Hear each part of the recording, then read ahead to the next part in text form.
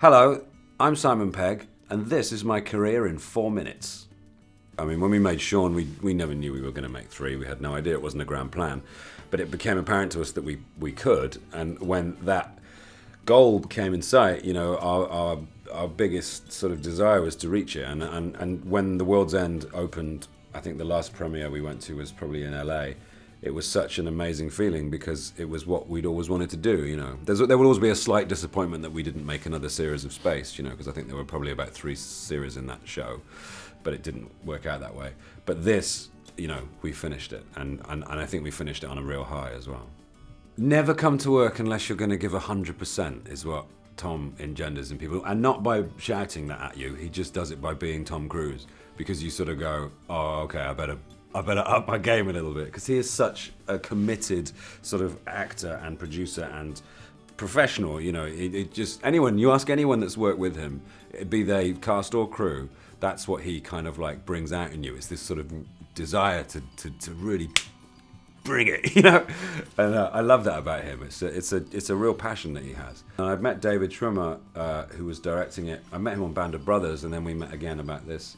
And it'd been knocking around, and I really liked David, and it came up, and it just seemed like the right time to do it, and it was a real fun film to make, you know.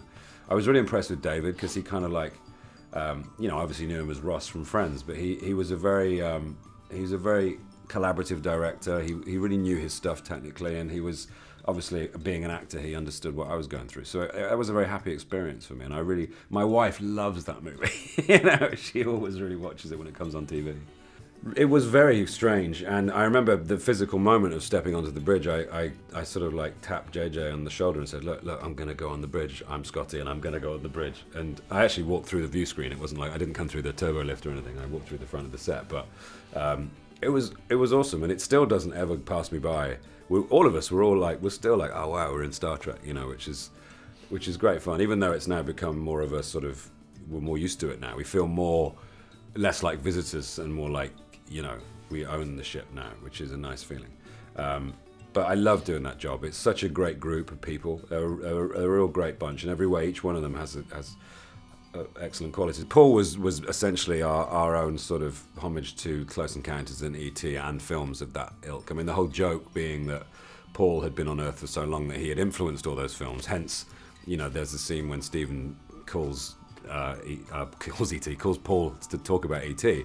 and Steven Spielberg came in to do that voice, you know, when we were doing some of the sound recording with Seth Rogen. And that was because we'd done Tintin with him and we'd become friends. He's an awesome man, a very generous, deeply gifted person, and always happy to talk about previous stuff. It's very easy to geek out with Steven Spielberg because he'll just say, oh yeah, he'll tell you. You say, what was it like doing Close Encounters? And he'll be like, well, and he'll tell you a big long story, as long as it's between setups.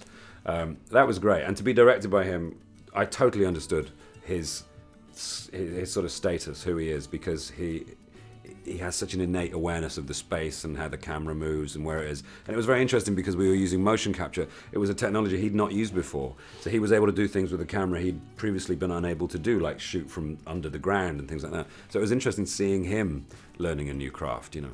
I hadn't read the book. When I found about the script, I decided not to read the book. I thought, let's take it from the screenplay and I'll read the book at a later date, because I didn't want to sort of complicate things. That was my excuse for being lazy and not wanting to read a book.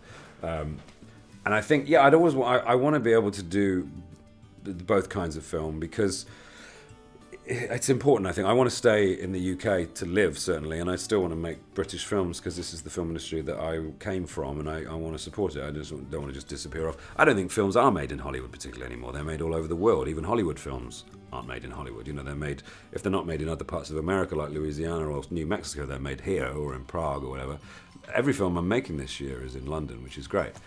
But yeah, I do want to make small independent films. You get slightly more freedom in those films. You're not, you know, bigger films are often made, not always, but often made by committee. There are shadowy cabals of creatives who aren't really creative people calling the shots on some films, not on the ones I've been in. I certainly wouldn't say that about Star Trek, or Mission actually. But I don't want to find myself making a film that I don't really like, you know. And I think it's important to make small films as well because they are the lifeblood, I think, of cinema, really.